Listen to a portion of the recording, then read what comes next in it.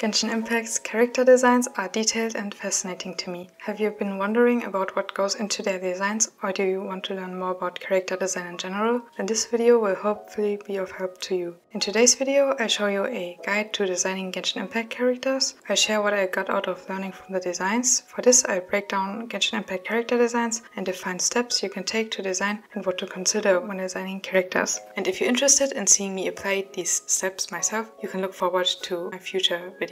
For now, let's start with the analysis and breakdown part. I share the steps I determined from looking at the designs and researching, and here I also include examples using one character in Genshin Impact. Alright, when it comes to the steps, we start with the idea. First of all, I mentioned that you could completely come up with this on your own, research and then develop an idea, or start with an idea and then develop it through research, or research for an idea, but then come up with things on your own. Most of the time you have a combination of both. It could also be that throughout the process of designing the idea will develop, and here you can start off with a one sentence or 3-word description of your character and then think more about the idea, explore it and write a small description. Here are some questions to answer in your description of your character. First will be some general ones, and here I would also like to mention that since I have a lot of things I would like to include in this video, I won't read out everything but instead put up things on screen. This way you can read through them and feel free to take screenshots and use them as small guides. And next would be some Genshin specific questions, and finally a few optional ones.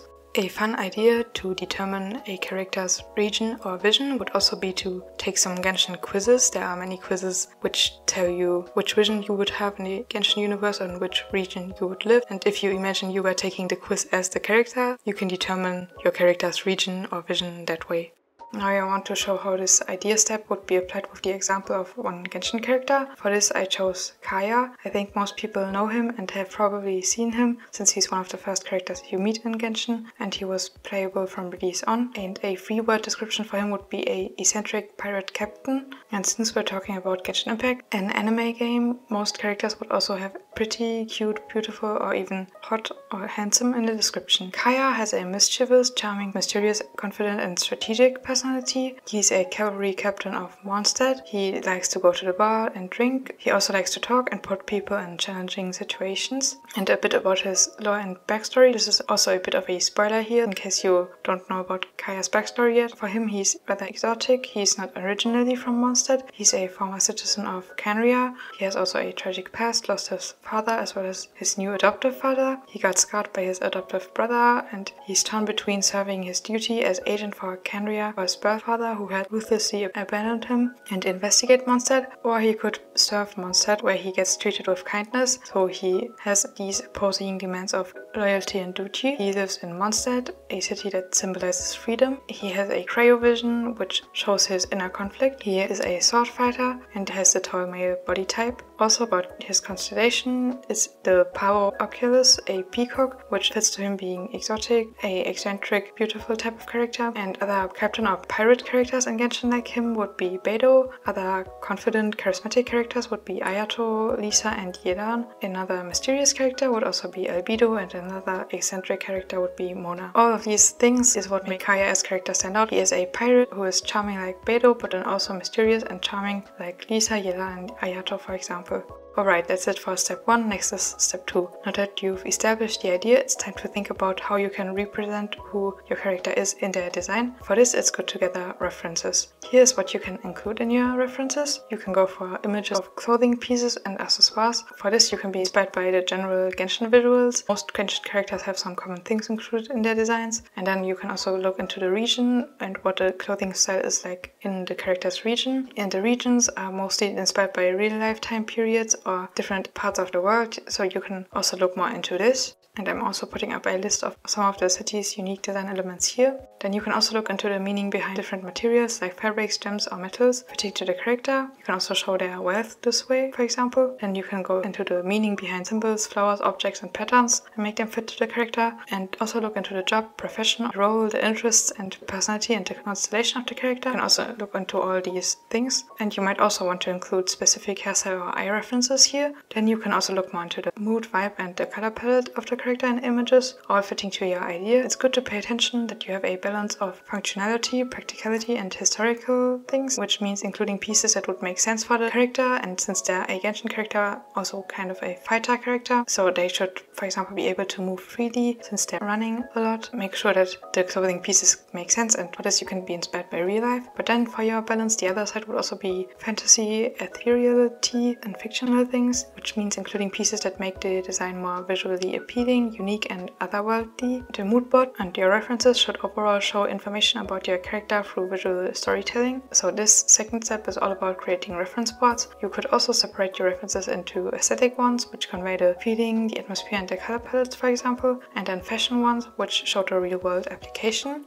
Now for how I would apply this step for Kaya. References I would include in a mood board for a character like him would be references for Mondstadt, and Mondstadt has a European origin, and you can look more into European historical fashion here. And also Mondstadt, for example, has a lot of dagger, spearhead, or triangle shapes in the design, and he's also not originally from Mondstadt, so showing his exoticness is also good through some exotic clothing, so putting a twist on the casual Mondstadt style. For example, something Canria related, the place he's originally from, would be a 4-shaped diamond. And then to show his exoticness, you also have some fur and leather, and also this kind of butterfly and peacock inspired design elements. Since he's also the cavalry captain, including some pirate inspired references makes sense as well. And you can also find the Canria 4-star diamond shape for Kaya's iris. And for the mood or vibe, as well as the color palette, since Kaya's a cryo character, fitting to this, we have a blue and purple color palette with some black, white, and gold parts. Then for the functionality part, we have tight pants, sturdy boots, gloves, and shoulder armor. And then for the fantasy part, we have the flowy big cape and some accessories.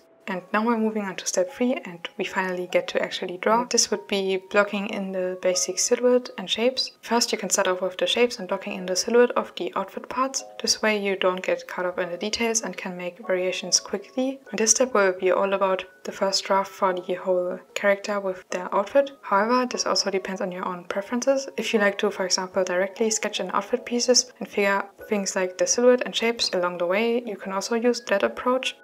It's just good to make sure your character has a unique striking silhouette and nice shapes in their design. You can go from big to small, starting off with the cut of the outfit and ending with the details. For drawing the outfit for the first time, you can use a base drawing of the character or just a basic silhouette of their body to draw on top of. And first you can establish the shapes you want to include and determine a ratio for your character for shapes you want to combine. Then you can use this in their design for the big shapes as well as the accessoires. You can also combine shapes to come up with new ones here. It's good to make sure you have some big, medium, and small shapes. And for Genshin characters, flowiness is often used in their design as well, and the shapes should fit to the vision and the personality of the character. And from this and the reference board, you can block in the outfit without any details. And it's also good to do this in just values, meaning only in black and white. This way you can already determine the contrast in your outfit, and it's easier to make variations since you're not yet overwhelmed with colors. And yeah, here you can just make some variation. How many you want to depends on you, and you can ask yourself questions like which version has a strong silhouette and interesting shapes and a nice spread of big, medium, and small shapes. And most importantly, what version do you like most and fits to your character? If you find it difficult to imagine how the designs would work for the character, you can also draw it in different poses, showing how the character would interact with the world with the outfit on.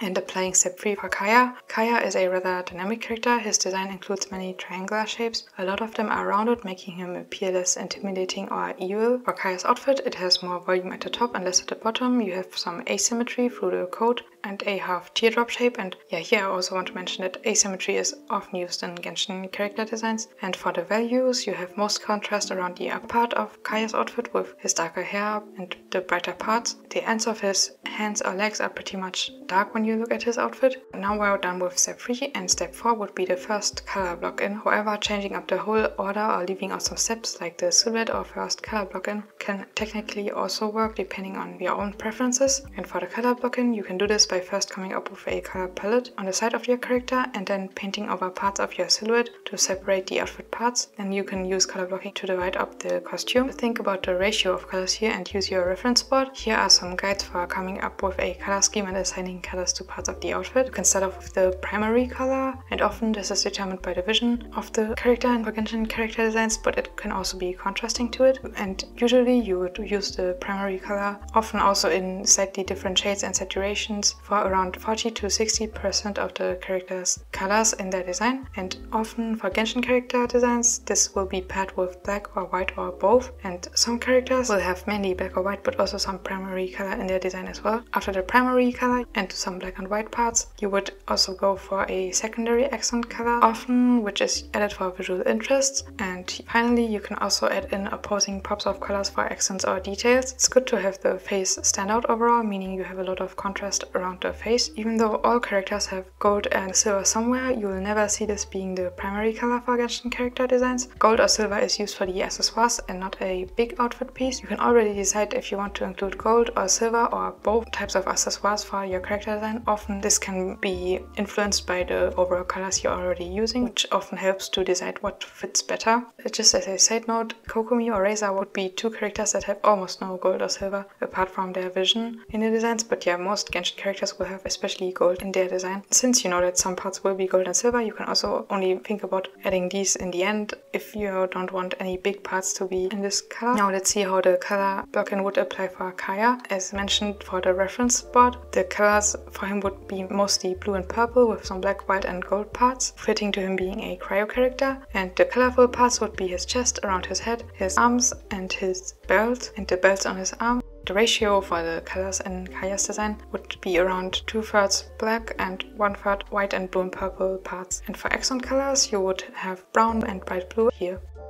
After the first block-in of the silhouette, shapes and colors, it's now time to draw the outfit on a basic front-on pose of your character or a character sheet if you have one. If you want to, you can also include a side and back view. This is good to understand how the outfit works and make sure it has a good spread of elements overall, having some parts with more and some with less detail. And here it's time to also use your reference board again, especially the specific pieces of clothing you included should be helpful here. You can determine what cut you want to use for the upper and lower body, as well as what kind of material the clothing pieces should be made up of. For some Genshin designs, you will also have a layering of outfit parts. Here at this stage, just think in bigger parts at first, like I would like to include a shirt, a jacket, pants, or a dress, a skirt, a cape, hat, shoes and socks. And then you can start with the shirt and pants, for example, and then add a jacket on top. Or you start with a corset and then add a cape. And make sure you portray each outfit part and their material authentically. For this, you need to at first understand what clothing piece you are portraying and how the material looks. You also have to pay attention to this and refine this when coloring and shading later. And it's good to have the outfit parts be connected to who the character is and make sense for them. For example, using shorter and cuter cuts for more playful childlike characters and longer flowy capes for more mature stoic characters makes sense here, but you will overall also see that mixing both of these will work really well for many characters. It also makes sense to include the hairstyle here since it's pretty important and it helps to make sure it fits with the overall outfit.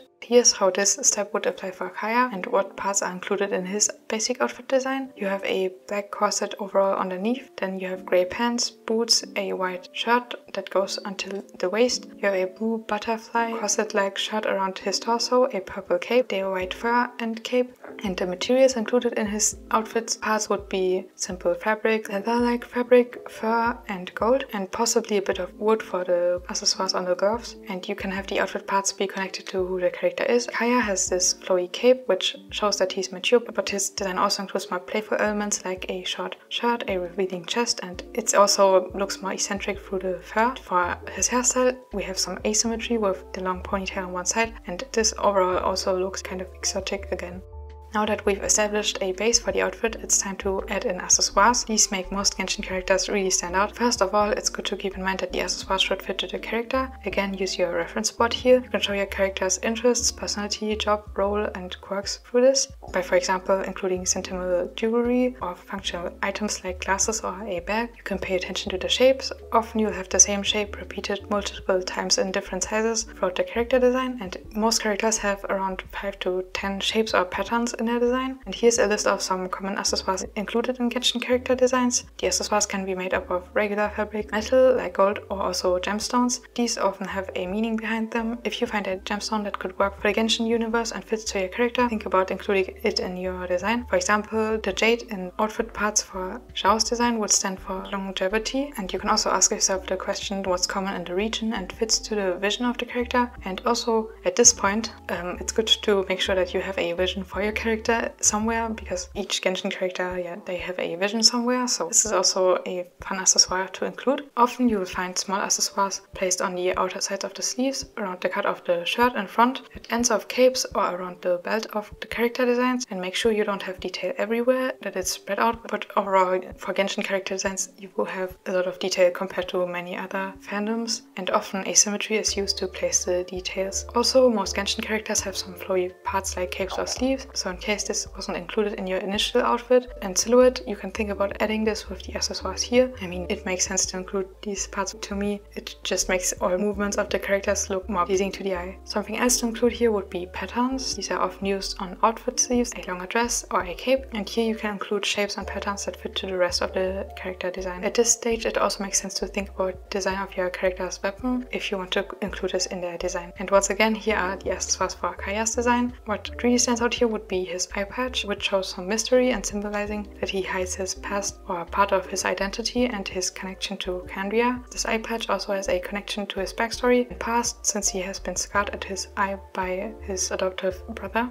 And then you have several dagger-shaped and spear-shaped accessoires, and he also wears gloves with some star patterns on them. Many small shapes are added here as well, and here would also be where the accessoires are placed. On the left side you have the arms, the legs, the shoe. On the right side, the arms, the hip, the shoe, and for the front you have accessoires at the upper body and at the lower legs, and for the back you have accessoires at the upper collar, and at the lower end you also have the shoes with some gold there. For the upper body, you have almost symmetry in the design, except for the cape and the blue accessoire wrapped around the upper arm. And then you have gloves that are almost identical, but on the right side you have a bit more accessoires. And for his symmetry or asymmetry in the design, you can see how on the left side you have the eye patch, and on the right side the earring, then on the left side the fur coat, on the right side his hair or also the hip accessoire. On the right side you also have one additional small band around his wrist. And when you look at him from the back, for the asymmetry you just have the longer white cape, and then you also have the blue cloth wrapping around his shoulder, and then his golden armor kind of as counterpart to the white fur on the left. And when you look at him from the back, you also have the blue part wrapping around his shoulder on the left, then the white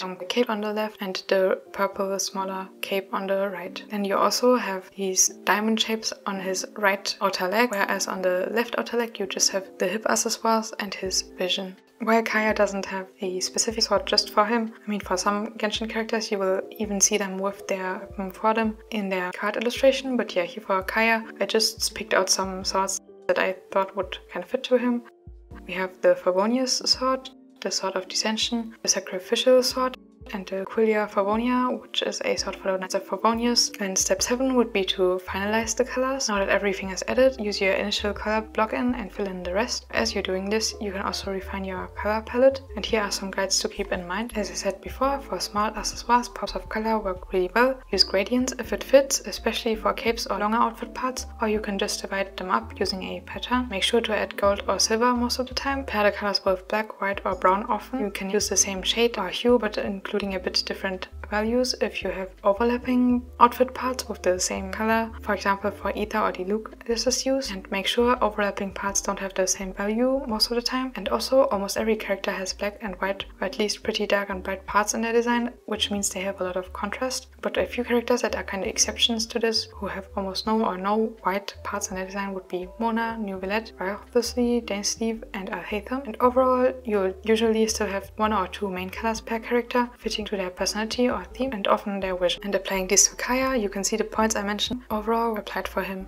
Alright, and now you should have a character design. Finally, you can check these things and make some adjustments if you want to. First we have uniqueness, does the character stand out? Then we have visual storytelling, does the design convey who the character is? Then we have contrast, is there a good amount of contrast for the details, the colors, the values and the shapes? And you can also make your design in black and white, check the silhouette and zoom out and see if it's still readable. Then you can also go back to your mood board and look for any references in your board you maybe have missed, so you really would like to include but haven't already. And finally you can go back to your initial idea and ask yourself if it's realized in the way you want, and does it convey the character? Does it show their personality and lore? And it's okay if it's different from the initial idea, as long as you feel the design depicts who you want the character to be. And for Kaya, does this fit for a eccentric, mysterious, charming, beautiful pirate captain? I'd say yes. Also, what's pretty cool is that Kaya has a second outfit for his Sumeru design, and here you can see how the character design steps would be applied if he was living in Sumeru or just for a different kind of design. And that's it for the analysis part and the basic steps. You'll notice that the main thing about designing characters is about visual storytelling, which is making sure you are portraying who the character is through their design. And some choices can be made just because it looks nice and fits, but almost every choice you make should root back to who the character is and be based on who they are. You have this space on the character and are using it to convey who they are. You could also simplify the steps I described into 4 phases. First you have the preparation phase with the idea and references, then you have the concepting phase with the silhouette, the shapes and the color blocking, then we have the designing phase with drawing the outfits and accessoires, and finally we have the evaluation phase with the final check. Okay, and that will be it for this week's video. I find after hearing about a theory or steps like here, seeing it applied really helps to understand this better. If you want to see me apply these steps or also find out about drawing in the Genshin Impact art style, making illustrations like the card illustrations for the Genshin characters, you can look forward to my future videos. Genshin Impact is a big inspiration to me and I loved exploring it more for this video. I hope it was helpful to you. Bye!